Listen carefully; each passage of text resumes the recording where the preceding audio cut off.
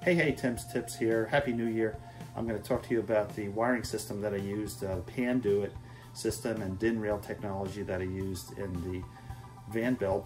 And I think you're going to like this. This is heads and tails to me above all the kind of rat's nest wiring that I see in some installations, including my prior installations. So here we go.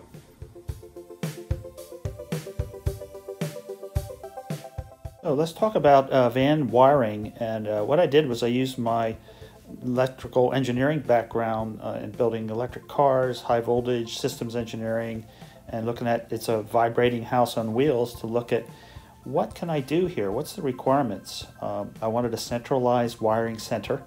I wanted to use DIN because I knew that was very prevalent, lightweight, inexpensive, modular, and safe technology developed mainly in Europe, but it's also China and United States as well for industrial designs.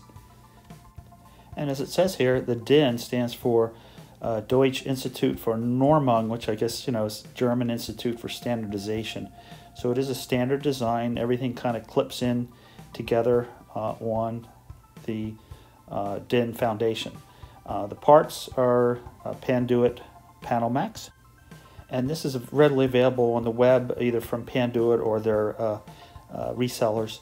The DIN mounts on top, as you can see there, just metal rails that screw in with screws into the plastic. And then you can wire this from 4 to 24 gauge wire. I used, although 4 is not really meant for 4 gauge, that's pretty thick, but I did manage to double up some wire if I needed heavier gauge in my build. This is readily available parts from the web, as I'll show you. Here's a shot of some extra Panduit PanelMax that I had, and it just shows you the construction of it. Fairly lightweight. It's got the holes going between the both sides of the DIN railing.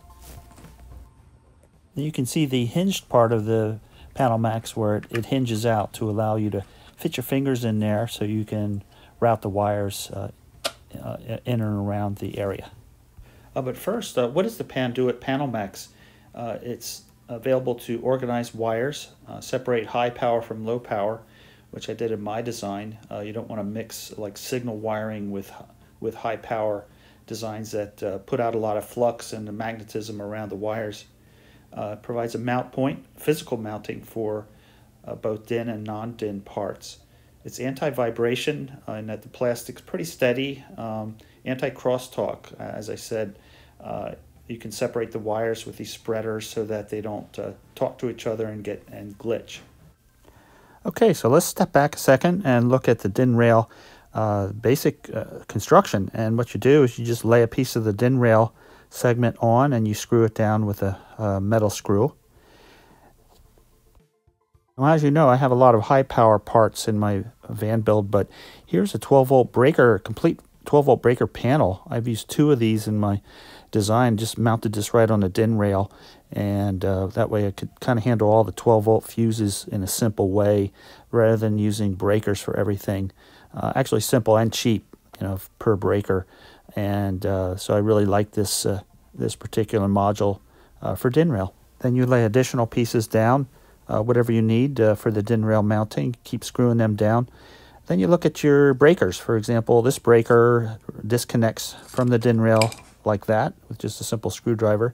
Here's a prototype module that you can easily just, it has sides on it. You just disconnect it, and then you have a circuit board. You could lay out components if you choose to do that. Then you can start laying out your components, whatever you need there. These are wiring panels, and relays and so forth. And so you're left with a design, an ever-evolving design of just plugging in the DIN rail. Once you start wiring this up, it goes rather quickly. All the parts, these are relays, big power relays that I designed, and kind of ran out of room, so I had to, as you can see, kind of squishing some other circuits in there. But here's a DC power supply, DIN rail mounting, 120 volt to 12 volt power supply. So very versatile capability. So this is what you're kind of left with your simple design And here's the lessons learned. I would have gotten a larger steel box, smaller Panduit Max, and drill more holes, as you can see here. Drill more of these holes because I ran out of space. The smaller Panduit is here. This is the model number that I would have used. I used something a little bit big, but it was still all right, and a bigger box. So you need to size your box out to what your needs are. But you would need to fit your fingers in there, and I had trouble fitting my fingers in, so you need a bigger box. Well, that's it for now. Thanks for listening, and please subscribe.